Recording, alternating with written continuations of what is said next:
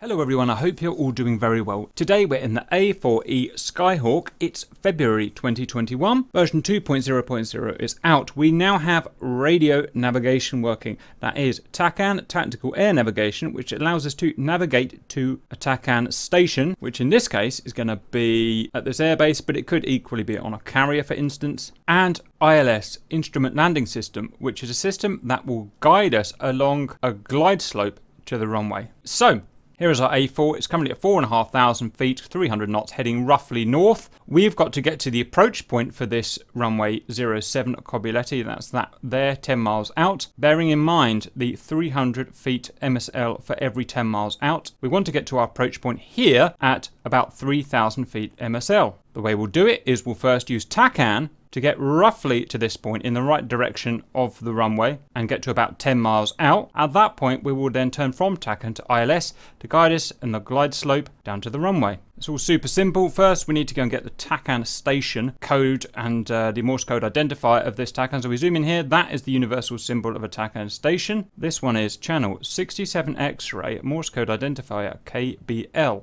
Let's jump into the plane. First of all, I can't see a thing, so rheostat's up for interior lights.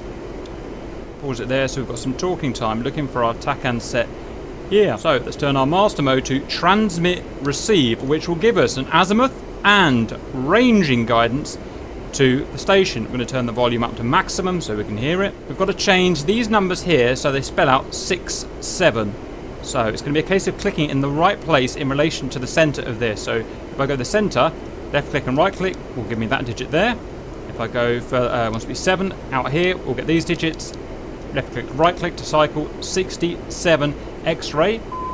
And you can hear the Morse code identifiers come in. If you could be bothered, you could go to Google or whatever and convert that Morse code to check if it spells KBL. That will confirm you're on the correct TACAN station. Next, ensure that our BDHI, this determines what navigation input will drive our navigation instruments, our HSI here and our ADI here.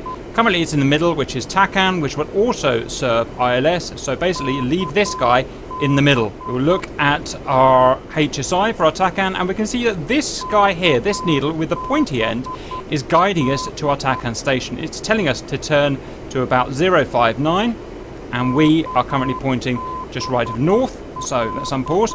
So we've got to get our speed to something reasonable. Let's say 250 knots. We've got to get our altitude to 3,000 feet MSL to get us at the correct height at the 10-mile perch, and we want to get ourselves facing the airfield.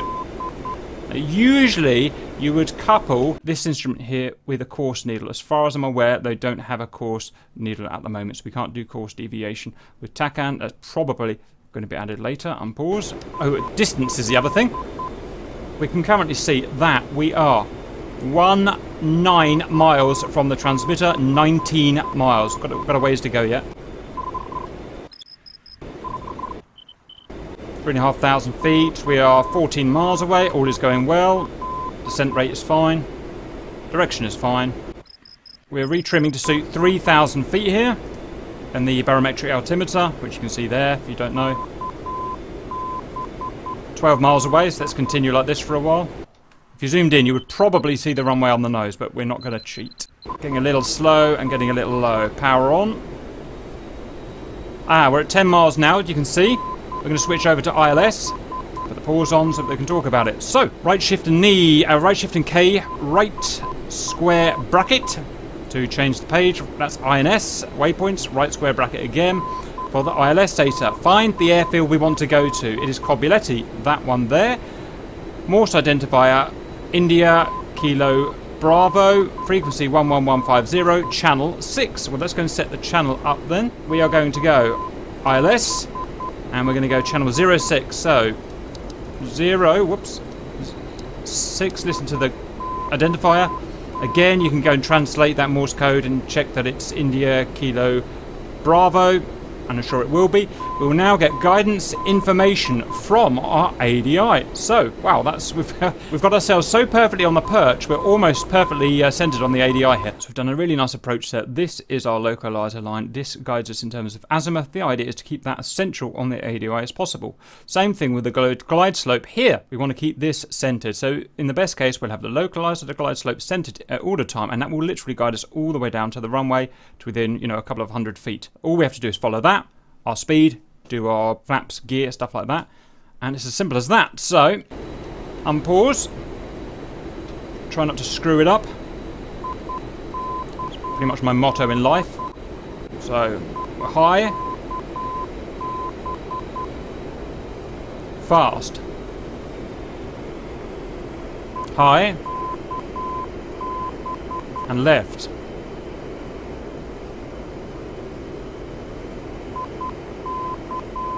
Still high and left. This thing takes a lot of practice, by the way. It's not something I'm good at, as you've probably already realised.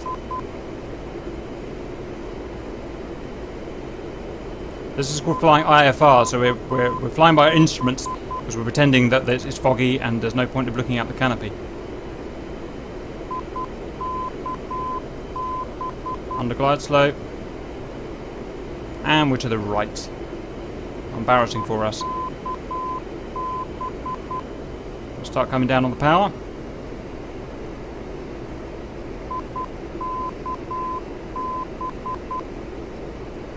We've gone right of glide slope, which is a little bit frustrating for us. Flaps can start to come down. Flaps will tend to push us upwards, so you can see it's pushed us above, so retrim. All the flaps.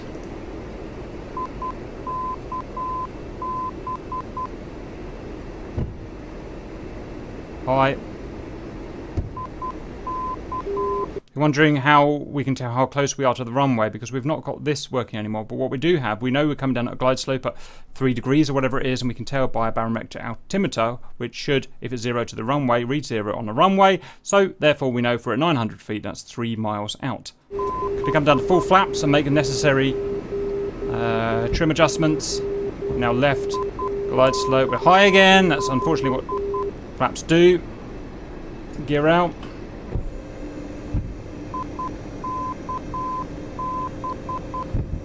$700 feet with 2 miles. I should say you can zero your altimeter to the QNH of the runway, by the way, with that guy there. You can do that via the communications menu for the radio, which does now work in this aircraft by talking to the runway. Oh, I'm going to stall. Embarrassing for me. That's okay. Back on the power. They were low and we're left.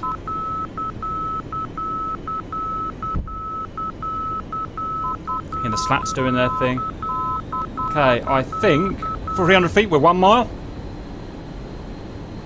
Pretty good. Now right of radial, look up, and there's a runway. How about that? Not the cleanest, but you know, it worked. And I'm down safe and happy. Whoops. There we go. And she's down. So that is the basics of using TACAN, to get to our approach point. Again, if you're doing it properly, you should really be using course needle and course deviation, but I don't think we've got that at the moment. Then at about 10 miles, once we're on our perch, we're going to select ILS, follow the ILS glide slope as we've seen. Like I said, practice without looking through the window so that you can do it all without looking through the window. You can determine how close you are, assuming you've set your altimeter via the MSL altitude there. Then all you've got to do is just follow the lines, watch your speed, put your gear out, and land the aircraft. That's all I've got to show. I hope that was useful, and see you later.